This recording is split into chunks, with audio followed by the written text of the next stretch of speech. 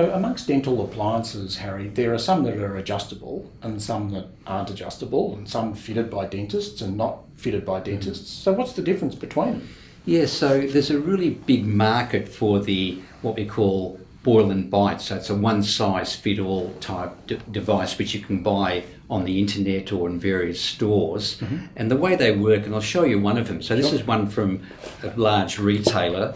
I won't mention their name, but they sell white goods and furniture, but they've now got into the sleep apnea area. So the Australian Sleep Association are quite concerned about a retailer treating sleep apnea, and the main problem is that they're selling a boil and bite, one-size-fit-all appliance like this. Yeah, what do you mean by boil and bite? Boil and bite, yes. So what it means is that because you're going to get one go to get it right, and everyone's jaw is different, they've got to make it pretty big to fit around everyone's jaw. So it comes in a template like this or a framework like that, and you put it in boiling water to soften it, then you fashion it over your teeth, and you've got to work out the right forward position of the jaw as well. So that's how these work.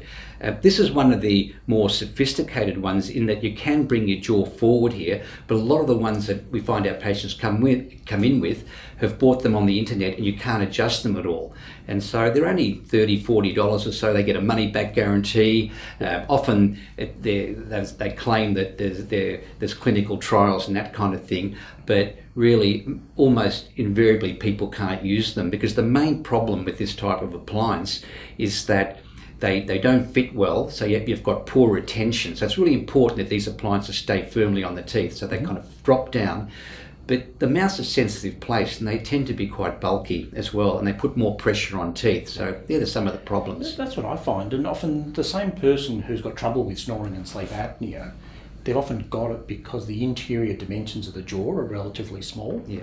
And so if your treatment's actually a big, bulky treatment that takes up a lot of space in the mouth, it can make things worse, if not better. Yeah, exactly. I mean, we get asked quite often, well, can't we just do one so people can see what it's like to use a device?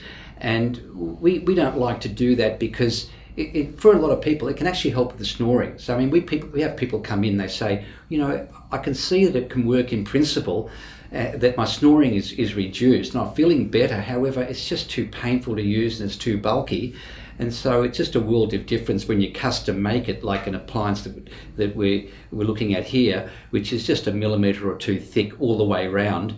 And importantly, you can bring the jaw forward by putting the key in there. And putting the key in there and bringing the jaw forward is one of the most important aspects of making sure this appliance works really effectively in getting rid of snoring and sleep apnea. Yeah. And one of the things for me as a sleep physician is absolutely the appliances are different, so it's adjustable, it's much more slim and fits more in the mouth, but it's also having a dentist troubleshoot. That's one of the keys for me. Yep. You know, if someone goes to a retailer and buys a device and they get temporomandibular joint pain or they hurt their teeth, I can't deal with that.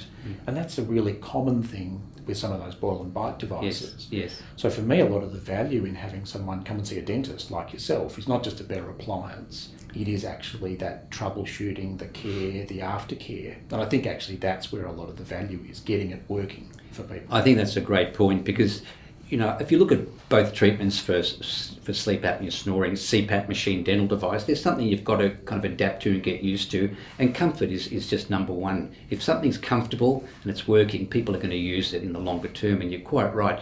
With the non-custom made boil and bite devices, you have a lot more side effects and people just give up on them basically. That's why in our clinic we do a trial of a custom made state-of-the-art device rather than use one of the boil and bite type devices, because we're just much more likely to get good results with it.